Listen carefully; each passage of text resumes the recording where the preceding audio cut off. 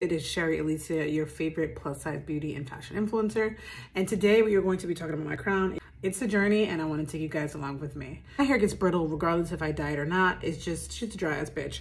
So I like this one because it's in a transition and I do feel that the curls need restoration, aka a lot of hydration, a lot of TLC. And so far I've been liking this and using this Amika Soulful Nourishing Mask. It is a classic. I also recently received the Adoa Beauty Bio Mint Deep Conditioning Treatment. It is for dry and textured hair. I have not found my favorite deep conditioner yet, and so the journey continues. If you are a hair care brand, my email's in the bio.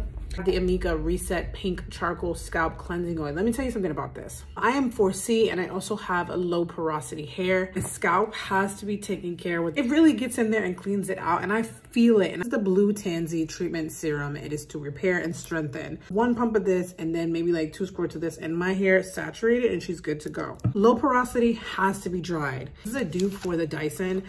The heat like at the beginning and I keep circling around my crown and around and around, and right before it's slightly dry, a tad of this.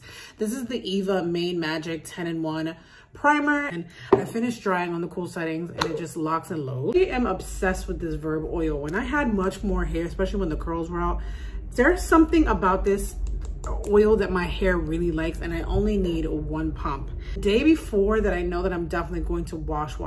I love to use this Mayel Rosemary Mint Scalp and Hair Strengthening Oil. I feel like you have to wash it out, but I noticed that when I use this oil and then don't wash it out, I'll notice that my hair will grow like that. And the whole point of this hair care system that I kind of created for myself is so that I can grow out my hair again. Make the habit now. By the time that I get into their chair, I will be in a better standing to, like, I want to provide healthier hair that I'm proud of and not feel like I continue the cycle of damaged hair, because I could have taken way better care of my blonde, but I think I was just more obsessed with being blonde this summer. And so these are the products that have been working for me and I really like them.